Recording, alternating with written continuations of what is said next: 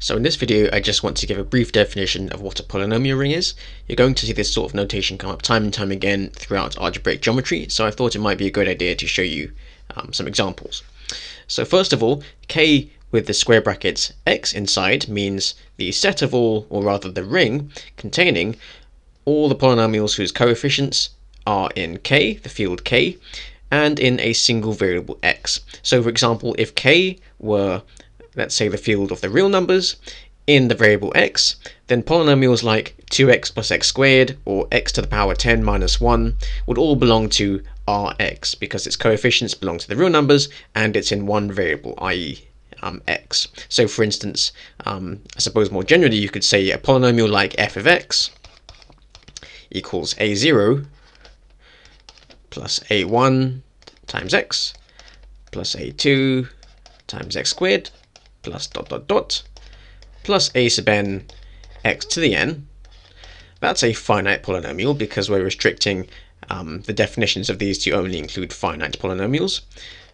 That's in k of x, the ring of polynomials over k in x, if and only if the coefficients a0, a1, all the way up to an belong to the field k. Now this is a ring. You can verify that it satisfies the properties of a ring because obviously if you take one polynomial like this and take another polynomial which belongs to kx and you add them together, you're going to get another polynomial which belongs to kx. Likewise, if you do the same thing but with multiplication, if you take this polynomial and you multiply it by another polynomial in kx, you're going to get another polynomial in kx back. And so it's because of that reason that k of x is a ring. It forms a ring under the operations of addition and multiplication, and you can verify that it satisfies the axiomatic properties of a ring. So that's what k of x means. What about k of xy? Well, the only difference here is that it's in two variables. So in k of xy, you could have, let's say, g of x is equal to b0 times y plus b1 x squared y cubed plus b2x, for instance, and that belongs to k of xy, as long as its coefficients b0, b1, and b2 are inside the field k. And remember, this field k can be the rational numbers, or the real numbers, or the complex numbers, or any other field, basically. And because of the xy inside the brackets, it means it's in two variables. If this were in three variables, it would belong to this one over here, k of x, y, and z. So let's look at some examples. So if we look at the first one, let's look at f of x equals x squared minus 3. What are the coefficients? Well, you've got a coefficient in front of x squared, which is equal to 1, and the constant coefficient is minus 3. Well, 1 and minus 3 are both real numbers, so automatically they belong to some polynomial ring, where R is the field, and it's a polynomial ring in one variable, because there's only one variable, namely x, appearing in the definition of the polynomial f. It also belongs to q of x because 1 and minus 3 are also rational numbers, and equally it also belongs to c of x, where c is the field of complex numbers because 1 and minus 3 are also complex numbers.